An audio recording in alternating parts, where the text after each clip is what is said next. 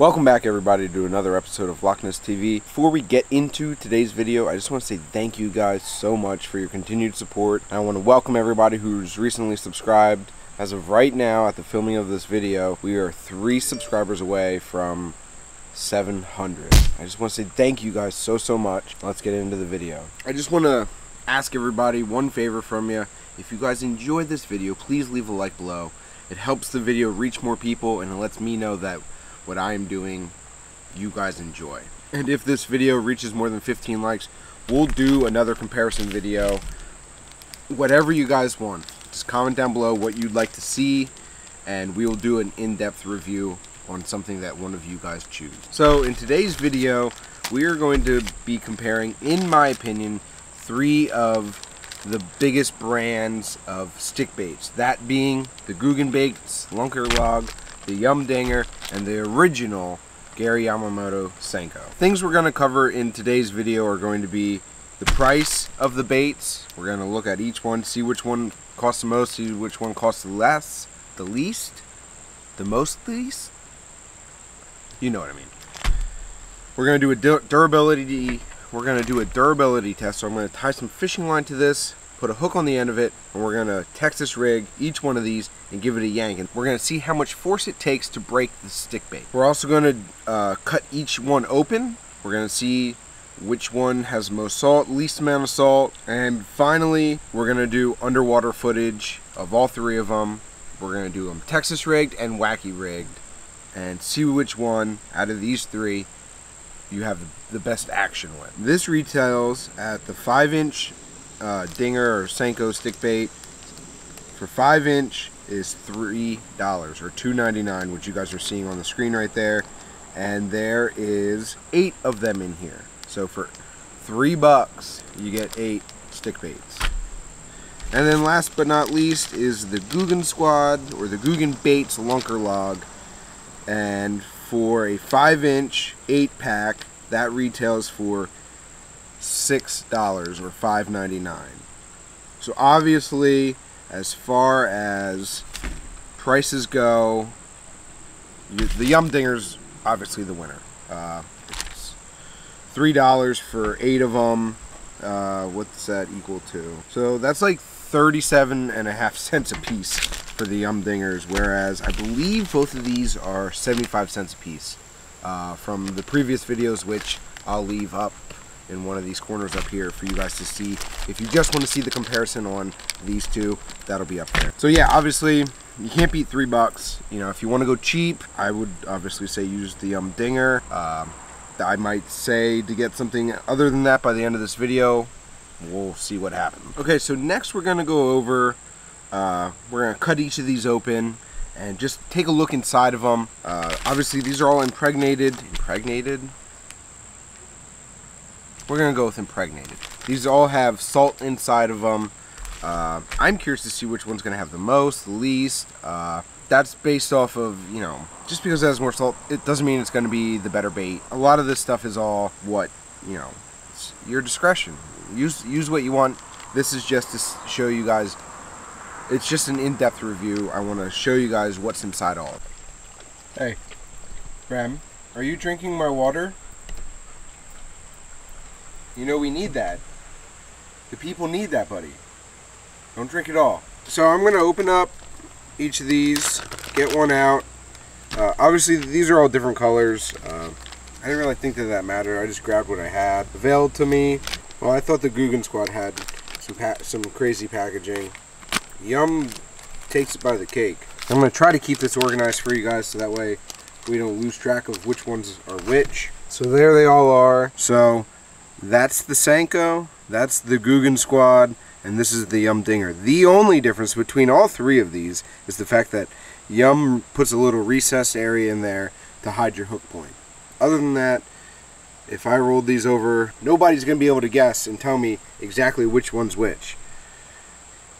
They're so stinking closely related, they all look just about the same. Alright, so I'm going to go cut all these open for you guys, and then we're going to take an in-depth look at these. Okay, so Here is the Gary Yamamoto Senko. You can see it has some salt on it. Very small pieces of salt.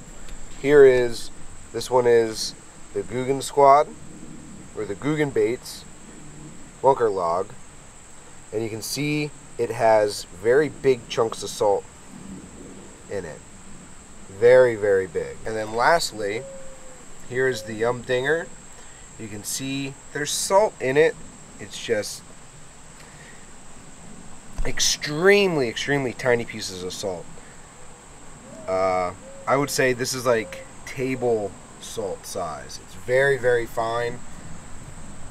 So whatever kind of consideration that makes you choose, at least you can see it. So Gary Yamamoto Senko, Googan baits Lunker log, and the Yum Dinger. Okay, so I kind of rigged up this this fishing scale. I put a hook on it, and my goal with this is going to be, I'm going to Texas rig each of the baits on there, turn this on, pull on, just on the bait, and see how much tension it takes until the bait tears off the hook, and hopefully be able to see what the number is. Okay, I have the Yum Dinger on here. It's going to be out of frame because really I want you guys to be able to see this. So I'm going to keep the scale here in front of the camera, and I'm just going to apply pressure until it tears. So obviously I have no idea what that number was. It was 2 something, I believe. We'll be able to see it in the footage though, and I'll inlay it in text for you guys. Okay, this is the Googan baits Lunker log. I'm going to try to just do this real slow. It's right there. You can see that tour. Again, I couldn't see the number. I'm trying to pay attention to when these things tear to give the most accurate representation for you guys. And lastly, we are going to do Gary Yamamoto Senko. Pull that out. Okay, here we go. Starting to pull.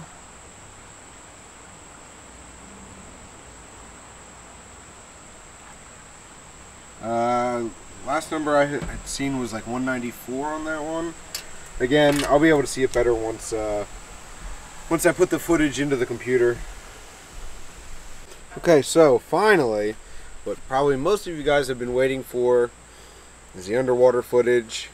We're gonna do the Yum Dinger rigged as obviously Texas rigged.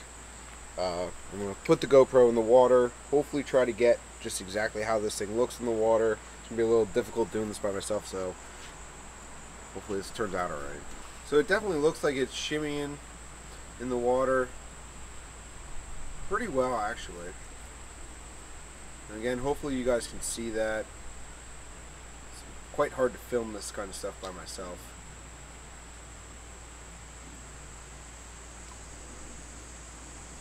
Okay, so I'm going to take this off of here.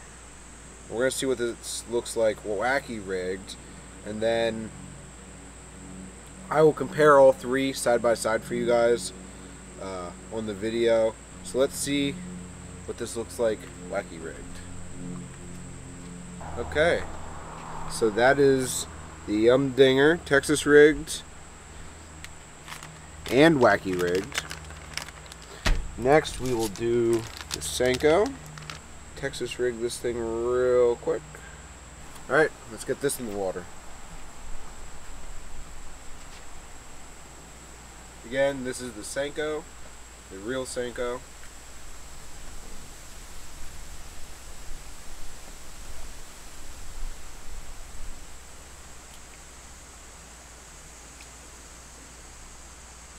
Definitely, it has more of a flutter effect to it, if you ask me. Just looking at it, you know, obviously I'm looking at it from in the tub. We're gonna do the same thing. Take this Senko. I'm not gonna burn through all my stick baits today, so that's why I'm trying to reuse them. Okay, now I got that wacky rigged. Put that in the water.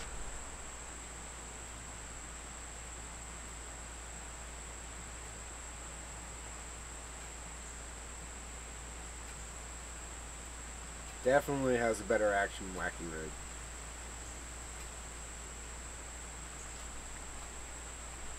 Alright, here is the Googan Squad Lunker log. Time for the Lunker log now. Lunker log kind of seems to like go back and forth a little bit when it's falling. At least it looks like that from up here. Again, we'll be able to see it better once I get onto the computer. Has this little bit of a slower fall, I think, than the Senko does. Okay, and finally, we will wacky rig this thing right through the middle there.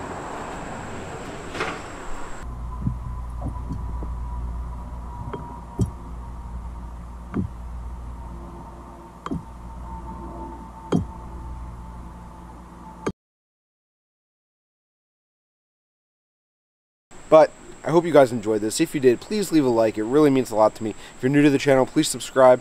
And until then, I'll see you guys next time. Thanks for watching.